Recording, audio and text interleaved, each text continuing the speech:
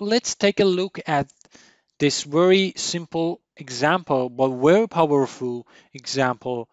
And what I'm gonna do here is actually I'm gonna answer the question that's why we should use classes, not functions and variables. Why do we need classes at all? So with this very simple example, I'm gonna demonstrate what the difference is between using classes and in contrast using functions and variables without using classes. So basically these days in every application you can see there is a user profile, and basically and you need to deal with users. So the very first thing you need to do actually build the infrastructure to deal with users. So here, for example, in this very simple application, I have two users. So in this example, I'm not going to use classes. It's simply using functions and variables. So consider the situation that you have two users. And here, I want to show the user's age. So if I don't use a structure or a model or a class, I need to use different variables for different fields. For example, here I'm gonna say that the name of the first user variable is user one underline name, and for username the same, user one underline username, user one underline birth underline year. These are the variable names for the fields I want for this specific user. And also, I have the same thing for another user. If I want to keep the information for Jack, I need to define other variables for name, username, and birth year. And probably you could have tens of fields for a simple user. So it's not really a good way to actually use variables instead of a structure. So here, basically, I keep the information for the user in these variables. And when I want to, for example, calculate the age of the user, here is the function that is able to calculate the age of the user based on the birth year. So the current year is 2021, so I'm not gonna make it complicated. Here you can use a module for dates, for example, time module to get the current year, but I'm just trying to make it as simple as possible. So here we have 2021 for current year, and the function is really simple. It, it's going to return current year minus birth year, which is the age of the user. So, and I want to show the age of the user as the output. So I say print. Now we have the same example with the same result, but with using classes in Python. And as you can see, it's already very beautiful. It's in order. It's not that confusing as was before. And just a moment, I'm going to show you how it makes life easier. Okay, Okay, basically to define a class in Python, you need to use class keyword as I did here. So after that, you should bring the name of the class you want. And here the class I want to create is, I call it user.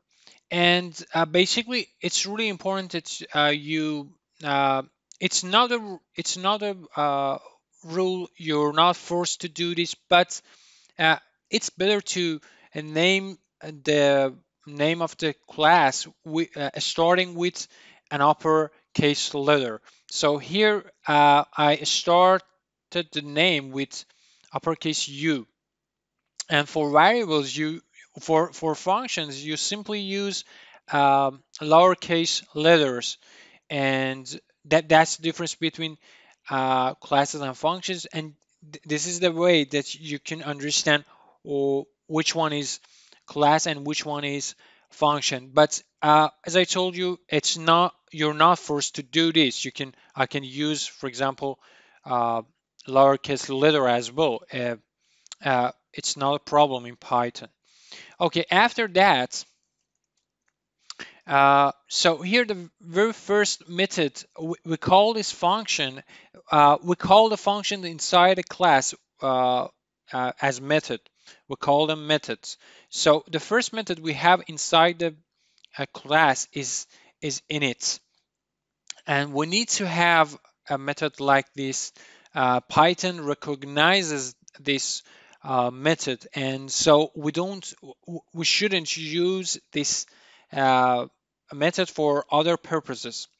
And here the very first method we have is underline underline init and underline underline.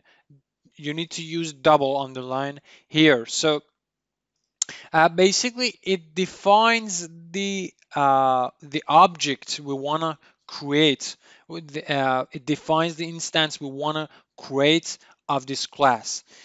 Uh, okay, it basically says that this method gets three uh, uh, arguments or three variable, and then with self, actually, we say that we want to use this specific instance or this specific object. I'm gonna explain it just a moment, but just remember this: that self means that that particular object we're dealing with. So here we want to say that get first name as the input and then put it in first name variable inside this object. And as you can see here, I want to define the first user as user one, and I want to say that I want to have a model of user or have a class of user. Actually, we call this creating an instance uh, user class. So here I say that I want to have an instance of this class with these inputs: John as the first name, JJ1 as the username, and 1990 as the birth year for this specific uh, user. So what it does is that it actually gets the input from here and then put John inside its uh,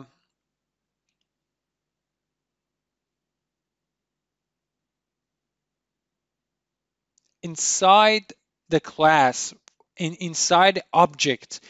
Now we have a separate space, separate object for this user one.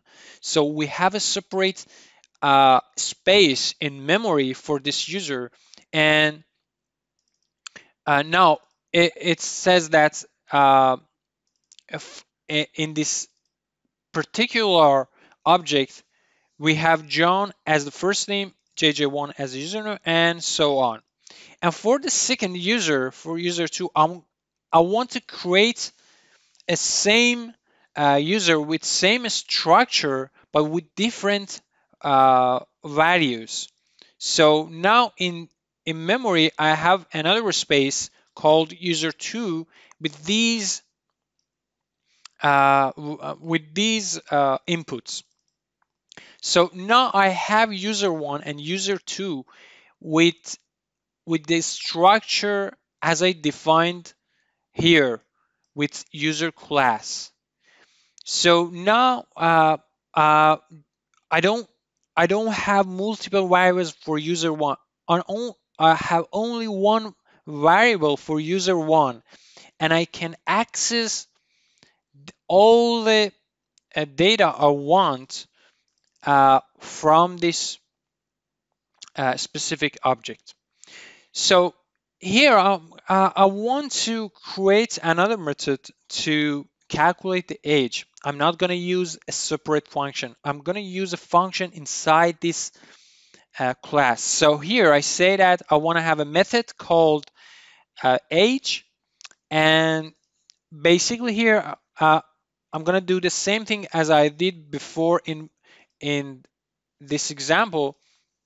And what I did here is actually so instead of getting input, getting birth year as the input, I have self. Actual self is this is the is the same object. For example, here it says that if I say user one, if I say, for example, user one age, it means that self means that user one. So here it it looks at what we have here as the first name for user one.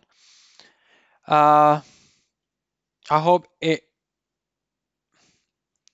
So after this, uh, it gets the birth year for user one, which is 1990, and then subtracted from 2021. And in result, we have the age of this particular user. And finally, I have another method to show this result. I'm going to say that print first name and then calculate the age and show the final message. So here again, I don't use inputs. The only thing I have here is self, which uh, which is a reference for user one. If I say user one print age, it means that when you want to use print age, use user one information. So here I basically say that I want to have a first name for user one, and then I want to access to the method age, and it goes to this method here and then do the same thing again. And now the only thing I need to do for showing the message, the age message, is that first I define user one and user two, and then the only thing I need to do is say that user one print age without passing any argument or any variable into the function, because uh, all the variables I need are already there. Let's try this example and let's see what happens. Python and with class.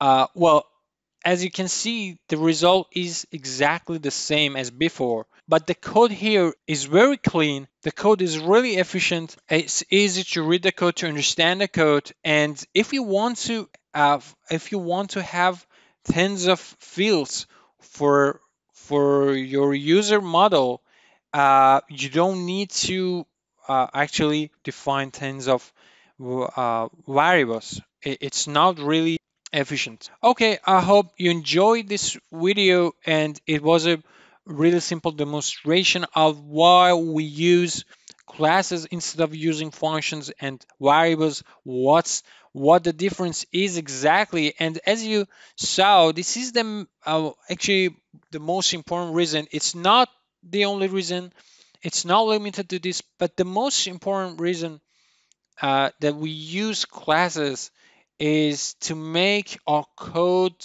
cleaner. Okay, if you enjoy this, please hit subscribe and hit like. And thank you. Have a good time. Bye bye.